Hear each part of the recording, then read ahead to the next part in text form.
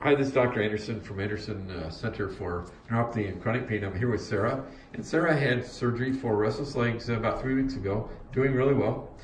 And she had it done on her left leg, and we're here today. We're planning on doing it on her right leg.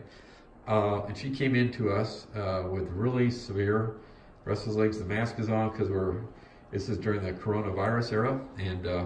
And we actually, most of our surgeries we do are elective, but this, because of the severity of it, there's a process we go through, and she kind of passed the process that we've kind of gone through with the healthcare people, so we should be fine proceeding. So, and if you will, just share with everybody how it's been, how was it, and kind of what the experience was before and after. I was having restless legs in both of my legs, keeping me up at night, sometimes going a whole night without sleep.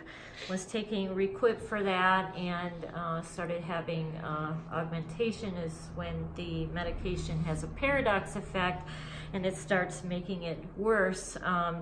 And so that wasn't helping me anymore, and the doc was talking about increasing the dose, but Requip is a really tough thing to taper back off, and I wasn't comfortable going with a higher dose. And so I shopped around and I learned about Dr. Anderson.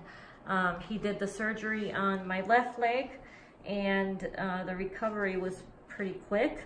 I was able to cut down the Requip to maybe a fourth, half of what I had been taking before.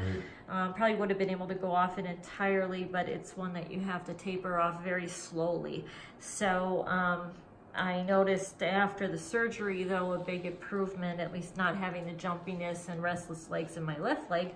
And I know it worked because I still was getting it in my right leg from cutting back the Requip. So this leg just took off, and I stopped trying to cut it back anymore until both legs, and that might make the process a little easier. And so Sarah's, you're a nurse, right? And so I must imagine you said earlier, like, maybe some nights you didn't sleep at all, or, I mean, and in healthcare, that's really important. I felt very exhausted, right? Yeah, exhausted, yeah. You're working with people all day, and they just came home, and came home your and life crashed. was work and sleep, yeah, right? That's it, yeah.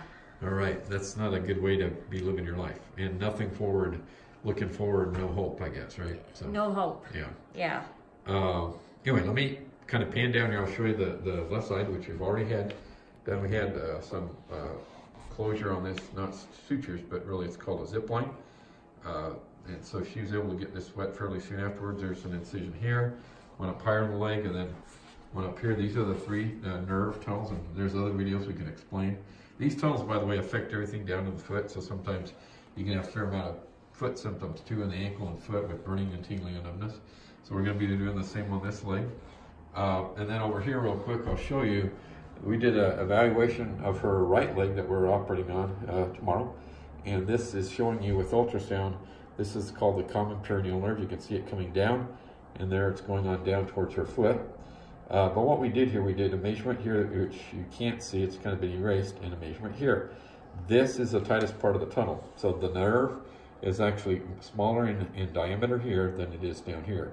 This is a site of most compression or tightness, and this is beyond that point. So nerve, I call it the napkin ring effect. So you can actually physically see that these nerves are being kind of compressed and pinched.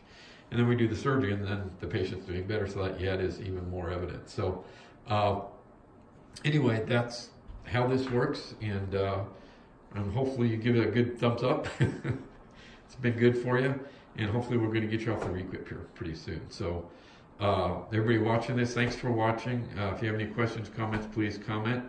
And I also ask that you click on the subscribe button, and we'll keep hopefully giving you interesting content. So thank you for watching.